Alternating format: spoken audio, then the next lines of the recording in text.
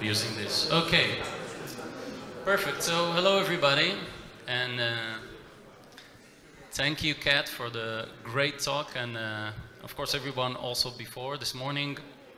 It's a great honor to be first time in BSides Budapest, not the first time in Budapest, or speaking to conferences in Hungary in general, but always wonderful to be back in this lovely country and surroundings. So today I'm going to talk to you about, the title is the Adversary Mindset, but essentially I'm very happy to be coming up right after a talk about honeypots and deceptions, because this really will emphasize the mindset I want to speak about.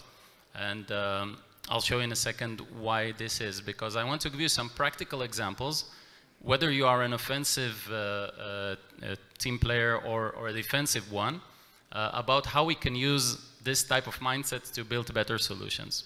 So first off, how many of you consider themselves red teamers, pen testers, or even in research at some point? Okay. How many of you are like pure defensive blue teamers, SecOps, SOC analysts, whatever? Okay. Perfect. So it's good because it's kind of a mixed audience, and we have things for both audiences tonight. A bit about myself. I've been with computers for a while. I've been, like she mentioned, I'm a master CNE. Nobody knows what it is. From the late 80s, which is a Novell certified whatever. But my first systems were OpenVMS and VAX, and everything went really complex since then. I'm co-founder of a company called Tenroot, doing services for Fortune 100, etc. And I've been around with computers, like I said, for a while. I had a chance to work for Microsoft. I was the only guy with Linux when Steve Ballmer called Linux cancer. This was fun to have a Lilo dual boot, and this was very fun. And I've been around with Active Directory, which is the Microsoft version of LDAP, centralized identities, etc. But in my spare time, I like to play the guitar, volunteer whenever I can, and just fly planes. Everything is more calm from up there. Yeah. Jumping out of planes also counts. So what we're going to speak about, we're going to understand a bit what it means, the adversary mindset. We're going to speak about what makes or breaks a successful cyber attack, maybe not what you think. And then I'll give you some practical examples. So hopefully we'll come pretty quickly, after we understand the idea, we'll come pretty quickly to the practical demos. And I'm going to leave you in my GitHub with a lot of open source tools and commands. So what is the adversary mindset? So here is a 4-second video to explain. That's it. Essentially, you learn the system and you use the processes, etc., against it, right? Because no system is immune, nothing is unbreakable, and we are not even close to 100% of protecting systems, right? And the adversary mindset is all about thinking how we can find this. When we ask ourselves what makes or breaks a successful cyber attack, is essentially a mindset. But I would argue, or at least suggest, that it is an adversary mindset that is very much focused on time. Time can be, if you want to consume less time or save time, you need to be more stealthy or evasive if you want to be a fly on the wall on a network for weeks without being detected. And it can also be, on the flip coin of that, it could be a defender mindset, very much focused on time. But then the table gets turned, right? So with a defender mindset focused on time, we need to think about how we delay our attacker, right? How we confuse our attacker. And now I can actually use the CCAD acronym from Kat's talk about that, which is why I said we're not synchronized, but it just came out very well. I would suggest this very quick diagram. It took me longer to create this slide than it took me to write the code of the demos that I show you, because slides are not my... But if you think about an anatomy of a potential attack stages versus the defense routine and controls. So the defender, the organization, lives in the zone of uncertainty. It's like a 24/7, not really knowing what is happening in terms of cybersecurity. And the attacker leaves a window of opportunity, right? And normally this window of opportunity, it will be hard to detect it very early, unless you're using heavy tokens. But normally it begins with the point of entry, patient 0, the initial access vector, and the organization joins this potential attacker process with the first detection. It's easy to see that the attacker opportunity window goes hand by hand with the zone of uncertainty of the organization, which really means that if we are detecting in few minutes, 1 hour, few days, or maybe you never detect it. Maybe you detect it only after the data is exfiltrated or most of your data center is wiped or encrypted, etc. So it really comes to show that the longer the attacker opportunity window stretches and you are delaying with the detection, then the window of opportunity, it's all about time. And you need to be sure that you buy yourself as defenders, as blue teamers, you need to buy yourself as much time as possible. And one of the best ways to get everything in life is to get good tools, good processes without paying for them. And living off the land is one of those. Living off the land, I'm sure you probably heard about that. Who heard about this concept? Living off the land? Okay, most of you. That's great. So in living off the land, why introduce malware when you can use the built-in system tools and commands, right? It doesn't matter the operating system, by the way, whether you're on Linux, Mac, or Windows box. I'm going to show most of the examples on Windows because most of the customers use that. But in the living off the land mindset, you should really ask yourself for any management connection you're seeing. Doesn't matter if it's an SSH, WinRM, RDP, PSExec, whatever. Is this a remote connection, like a remote management attempt, or a lateral movement? Because this really is the same thing. A legitimate remote management action and a lateral movement by an attacker look on the surface of things in a very simplistic way. They look exactly the same in Wireshark and in the logs, etc. But it's only when you put a context perspective about them, like who did what, when, from where, and you try to see the anomaly, you can get somewhere. And I'll give you an example how you can play around living off the land and actually change the way that the detection, the statistics in your favor. So inter-POSIX communication, you probably know that. It's a form, when we look at least in Windows, inter-POSIX communications, they can pass strings and execute code, local or remote, two-way, one-way, encrypted, not encrypted. It is very easy. This is a built-in mechanism, and this way you can actually exfiltrate data or create a full command and control. Now, when you know, sometimes you will get this on a box when you're trying to run, to bind to a socket, right? But that's the beauty of inter-POSIX communications because it essentially rides SMB, at least in Windows operating system, it rides port 445, it's already open. So we don't need local admin privileges, we don't need to open a socket, and essentially we get what we want without opening a firewall port. But then I ask you, why would you use like PSExec? Everybody knows the sysinternal tools PSExec, right? Essentially it works with name pipes, which is essentially IPC, essentially rides SMB. But why would you use PSExec, which is very noisy? It creates a lot of forensics, right? It creates a service, etc.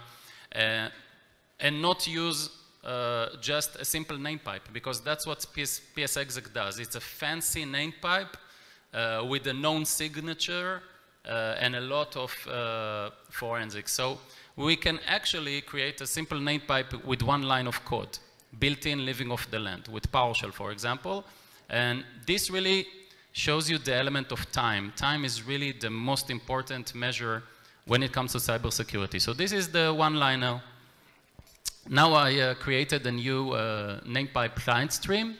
And you can see that it's a local stream because I have the dot there. And what it's doing, it's just opening a stream reader And while there is data, it's executing the data. IEX is invoke expression.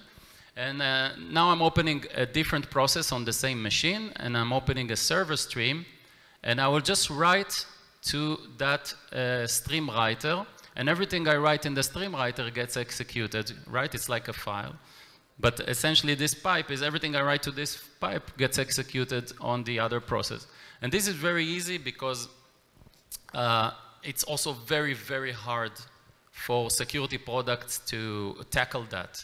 Because guess what? On your average Windows machine, you have more than 300 of those pipes, and you need them for basic operations like whatever, copy-paste. And now I will just change one string. I will just point to an IP address. This is my netcat, okay?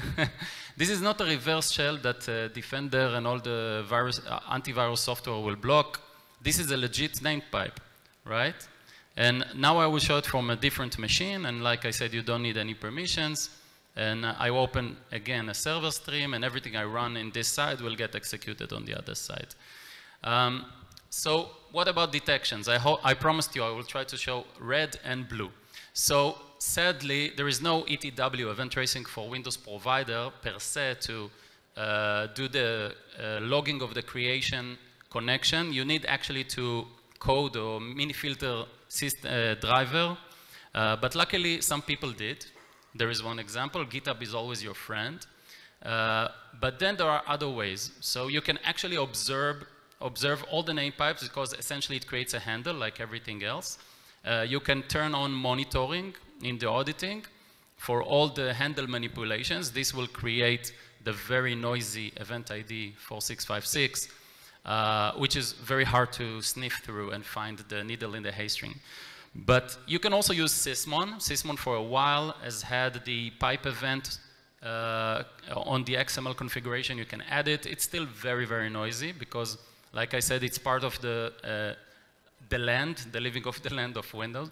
But you can also, if you have an SMB server, you can also monitor for SMB open files starting with a prefix of a \. And because when you look at open files, a name pipe is a file, and when it's a file opened from the network, you will see the local file is being opened by this and that IP, etc. But if you see a prefix of \, this is a name pipe, and to see that on a server, that's actually quite unique. So always try to look about what stands out. I want to speak a bit about Windows' favorite admin tool, ransomware deployment protocol. Yeah, RDP, RDP is the gift of system admins, Windows sysadmins to attackers, to adversaries, because this tool is underappreciated how vulnerable it is, and I will show you a few of the attacks. I want to first give you a defense example, then we'll show some offensive one. How you can use a time-focused example in RDP with living off the land. So of course, nobody here ever opened by mistake an RDP server to the internet, not in your Azure or AWS or VPS environments. But if you do, I will tell you what happened to my honeypot when I opened one of those.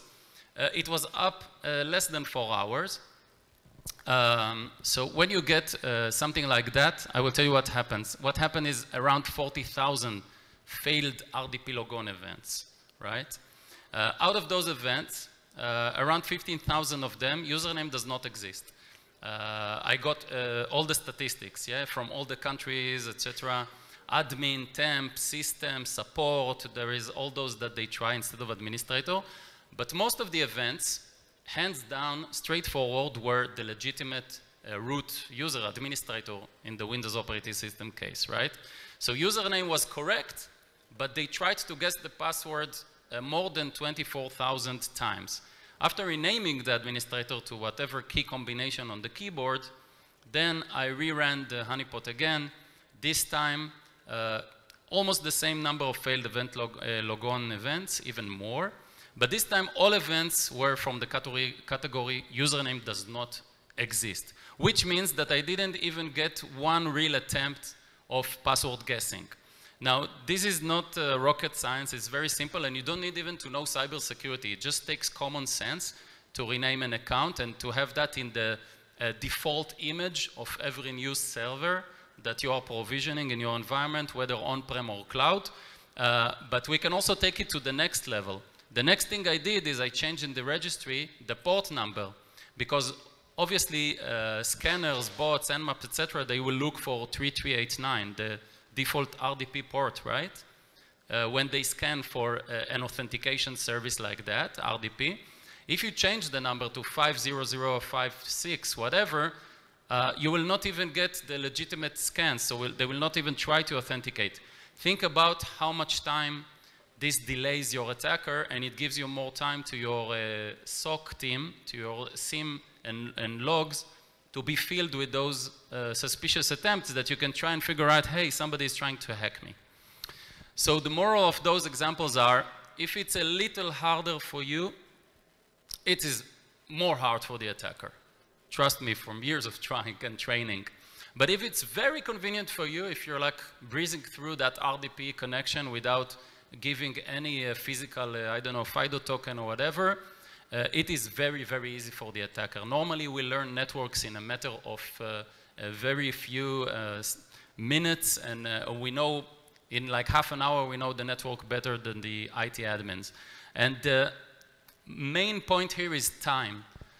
Time is probably the only security measurement unit that we can relate to in cybersecurity, because cybersecurity is not static, it's dynamic.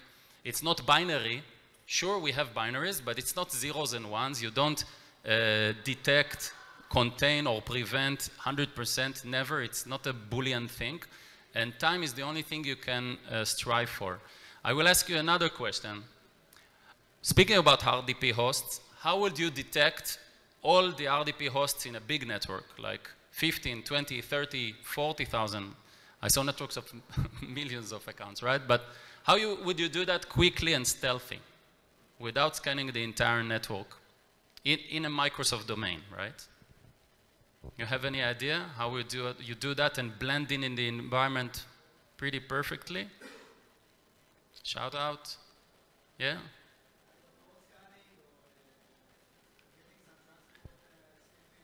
Other port scanning or sniffing the transport, etc. Well, that could work. And you could do also like a POF or like passive scanning, things like that. But I can suggest something that is fairly a bit more specific. You can actually query the SPN of term SRV. You can use a built-in living off the land ADSI from any OS that you fall into that account.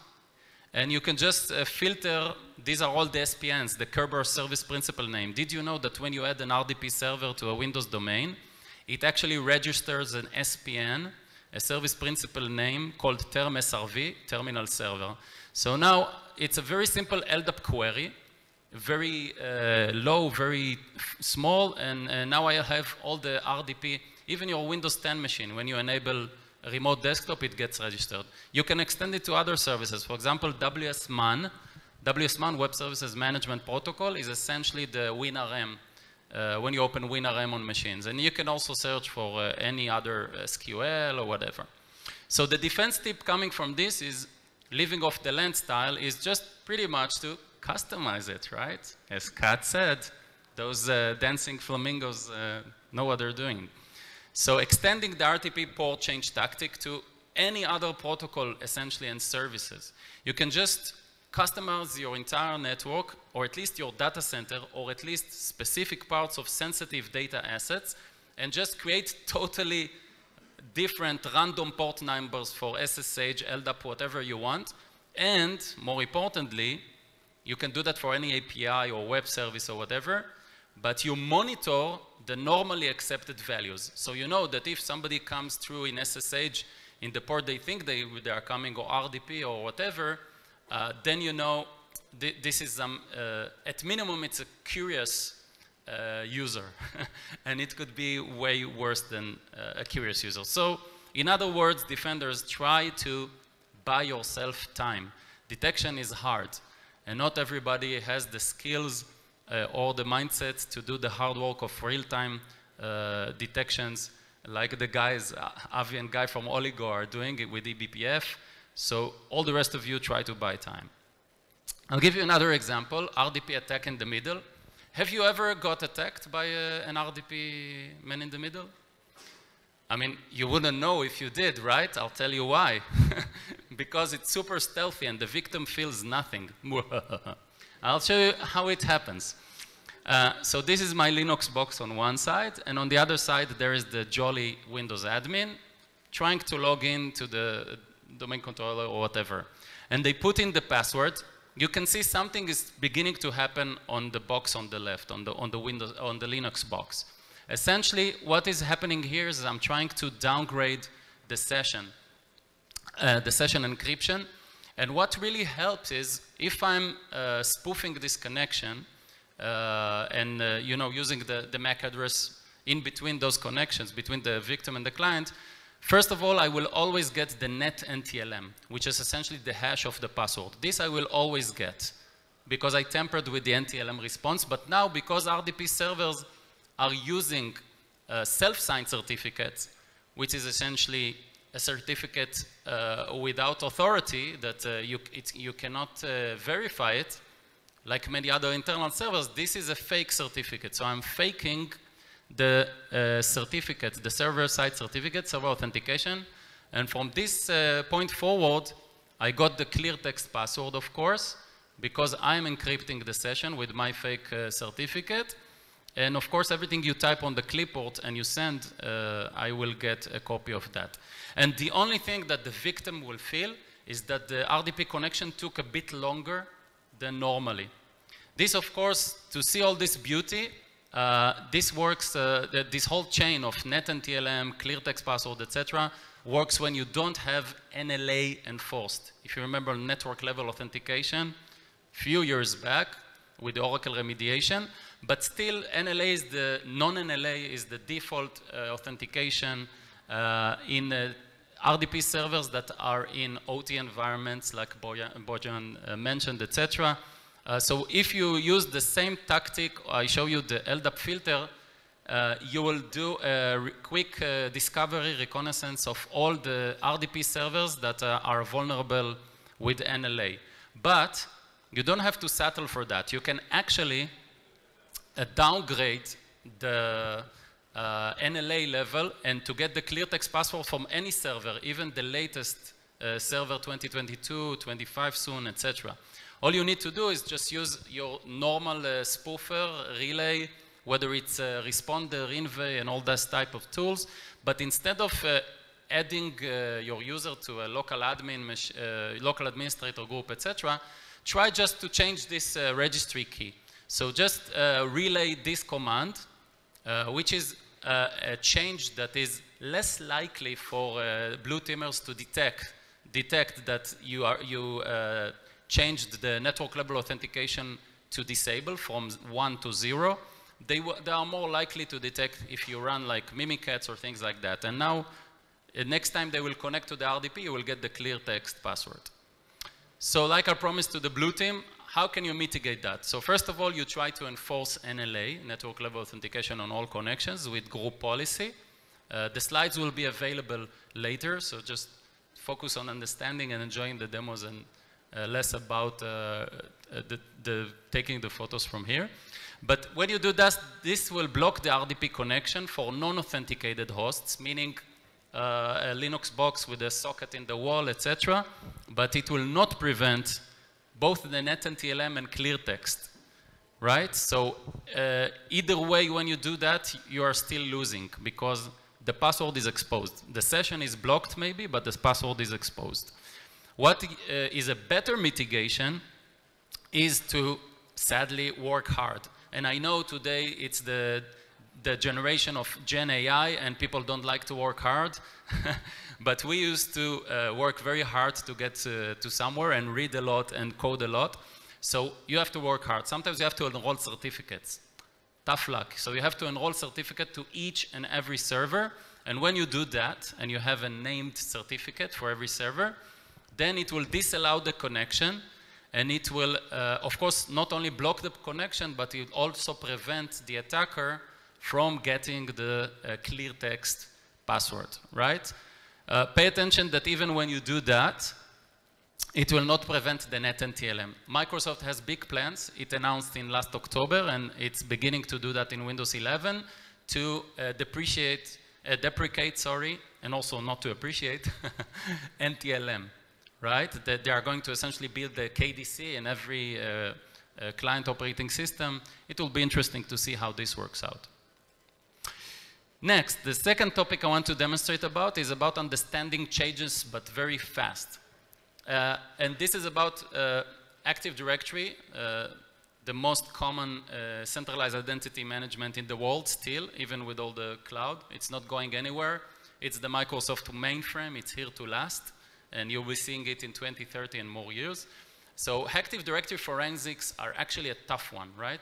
Who is running within an Active Directory domain or more, or multiple domains? Okay, there are a few here with the head nods. So sometimes, you know, this is a bedtime story. You can read it to your kids so they fall asleep. This is an incident, right? So you see failed logon, failed logon, failed logon, failed logon, failed logon, successful logon. Then user added to a security group, then process created, then security event log wiped, 1102. When you wipe system, event log is 104, but they have different event IDs. So not all incident response cases, which we tend to do a lot, sadly, look like that. Not always do you have those breadcrumbs and you understand what happened. Many times the logs will get wiped or ransomed, or you are not collecting even the right events. And I thought about it, how can I understand what happened in the environment months ago, even when there is no retention data? The SIEM is not collecting, or you didn't enable the audit logs, etc. So actually in Windows domains, inside Active Directory, you have this data, but in a cryptic way. It's a bytes of a property called REPL property metadata. What this property is, it's every time you have a change on an object, so this blob gets updated on each and every object in Active Directory, and it gets stored on the Active Directory database. So even from an Active Directory backup of the database, you can get understanding of what happened. But there are two attributes that you can look at. They are not listed by default, but trust me, they are there. So I thought to myself, wouldn't it be nice if I can just query back to the dawn of the domain and see everything that happened? And Microsoft doesn't have tools for that, so I created them so we can all enjoy them. So first of all, I show you this user, Yossi, right? You can see it's a member of managers and domain users. So nothing really special about this user. But now I will run one of the scripts, forensic scripts of AD that I want to show you. You can get this replication attribute metadata history. You can run it also on an offline environment or from a backup. You don't need to run it online. And you can see that once I run it, it gives me all the information about all past changes that happened to those objects that I wanted to query. So logon count is the counter attributes for each time that you are logging on to Active Directory. There's actually something like that. The last logon, timestamp, the bad password count, bad password time, when was the last time the user entered the bad password. But you can also see, if we are looking down back here, you can see that there was a rename of the account on September 23. But a bit more down there, there is also some interesting attributes that are changing. User workstations, lockout time. You can see it was released from a lockout, right? It was unlocked at this and that particular time, added an SPN. But you can see in 25 December 2018, the admin count was changed to 1. Admin count by default is empty, and it changes to 1 only when you are added to a privileged group. So how can we know what happened in 2018? We'll probably say we can't, but you can. So this is the second script I wrote, which is the analysis of the multi-vector replication attribute data. And this time I will ask to show all the history of the AD group changes of this user to a grid. And you can see, you can clearly see now from the analysis of those bytes, that blob, that there is an indication this user was a member of administrators. And this user, the last action that was done on this group for this user was that it was removed from the group, right? And you can see the date it was added and the date it was removed, and the days since the last action, etc. So these kind of things, they help you understand very fast what is happening in your domain, whether you have other tools, and even without using commercial tools, right? So those forensic scripts are essentially very good for defenders in an incident response or in understanding what's happening and to build a timeline of identities, who did what from where and when. But you can also use them as a red teamer. For example, if you would put some honeypots and change stuff, as a red teamer you can always look at the history and see that this account was something different at some point in time. So you see this is the yin-yang of blue and red team. Everything you can use can be used against you, and that's the beauty of the flip coin approach. But those scripts are available in GitHub, no special permission, no agent, and you can just download them. Let's talk about a myth, that you need a TCP/IP connection for a command and control server. Do you think you need a TCP/IP connection for a command and control to send commands or exfiltrate data? You have to be connected to a network? What do you think? Well, I would suggest that a command and control, I will show you one example out of many, is not about TCP nor UDP. It's all about a mindset. Because a command and control is about sending the commands that I want, having sort of keyboard access, and then getting back what I need. But nobody said anything about a connection. It doesn't even need to be based on any permanent connection. How about your email client? I've done this with firewalls, with rejected dropped packets. I created command and controls. We created command and controls with the Bluetooth devices, whatever. But how about your email? So this is something we did many years back, but I'll just show you a quick example of that. Turning your Outlook into a command and control interface. So here there is this folder, including all types of documents, and there is Project X. Project X is a sensitive project, and I want to exfiltrate data about this project. And in the victim PC, in the host of the victim, I see this Outlook thing, and you can see this client. This is the inbox, the sent is clear, etc. And now I will run this small loop. It's a very simple loop. You can actually infect the client with that in phishing, drive-by installation, whatever. And now I go back to the attacker machine, and from the attacker machine, I will simply send the victim an email, but I will write in the email body the command that I want it to be. So essentially, it will do an ls, a dir to the files and filter by everything that has to do with Project X.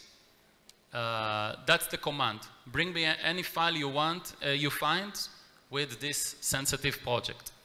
And now going back to the victim, I deliberately made it that it will stick for a few seconds. Of course, this can be a millisecond. It will never show to your site. You will never see it.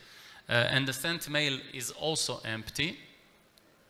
But now when I go back and refresh the adversary, the attacker email, so of course we got back from the Outlook command control, we got back the file. So I don't have any direct TCP connection, and I could be working from a spoofed mail domain or whatever, and I can still make your client, your email client, attack your network. So this begs the question, you know, all these RDP, IPC things, to, you know, a deep question, to admin or not to admin. How can we admin well? So inside, we have multiple tools to admin, especially in Microsoft environments, PSExec, RDP, // $, whatever. And in the last years, I've done sort of a small experiment, my research, to map every time that there is a credential exposed on the target, meaning that somebody is managing a host, and the credentials are exposed on the target host because of impersonation, because of caching, because hashes are logged into LSAS, etc. And I found out, very much to my pleasure, that after I've been doing this for years, Microsoft, last year, they took the initiative and they actually created an article with all the administrative tools and logon types, and they mapped all the reusable credentials on destination, which is amazing. And I thought it's so thoughtful from Microsoft to do that. And I read the document, but then I saw some things that were a bit interesting. For example, I saw PowerShell WinRM, logon type 3 network, reusable credentials, none. And I said, but wait a minute. I can still get a full function in TGT using this and that. And I kept on this document. I will show you one example of the things I found. And this section is called Why You Should Not Trust Microsoft Official Documentation. So I will show you how you get a TGT, a full-blown TGT, logon type 3 without NTLM hash, without nothing. So this is the victim host.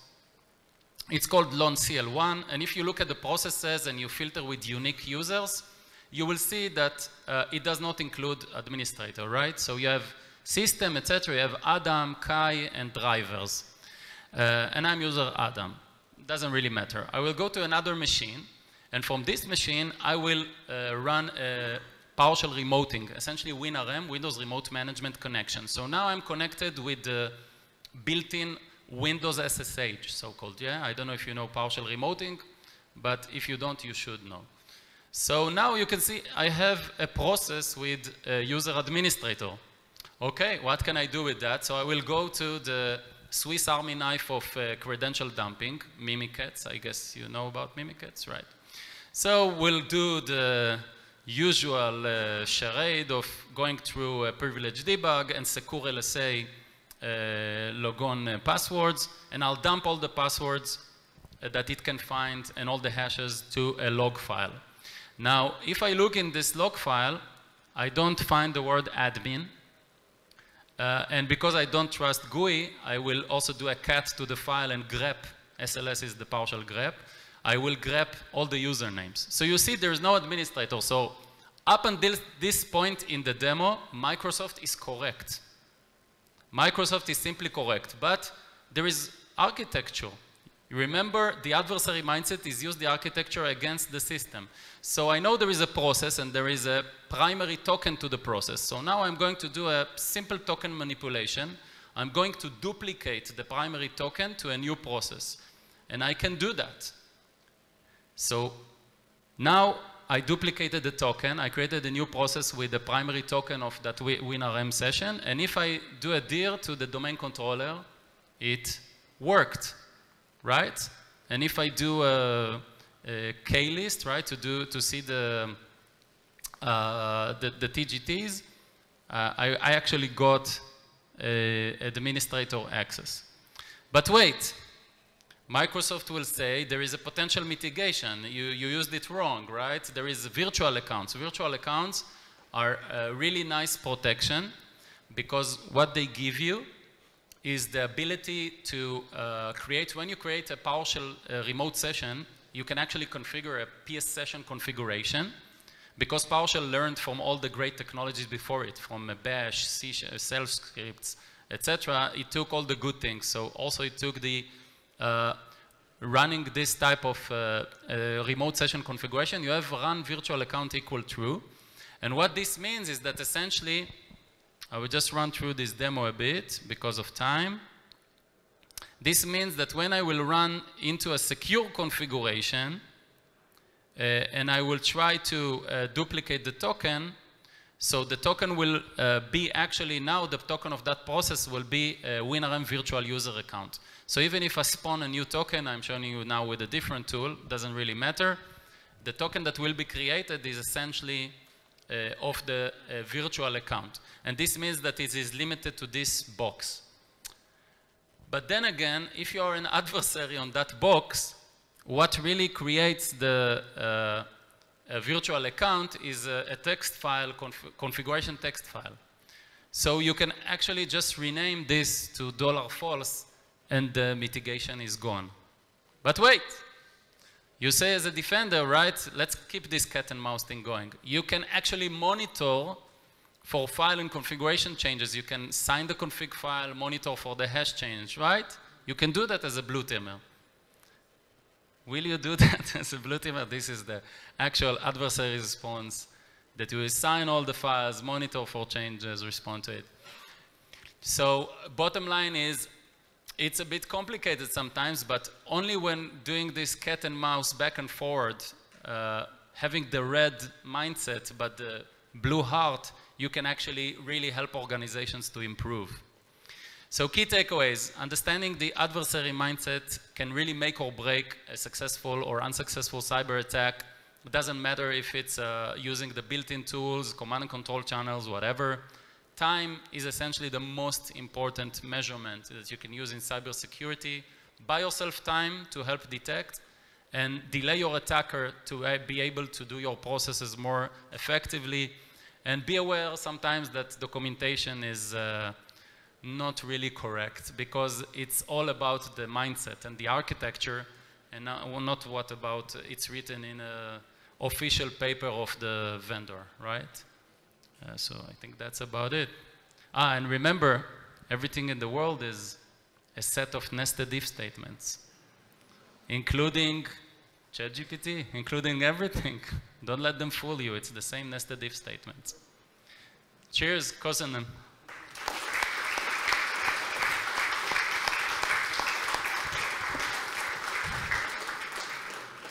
I think we're good on time for more. Thank you, Yossi.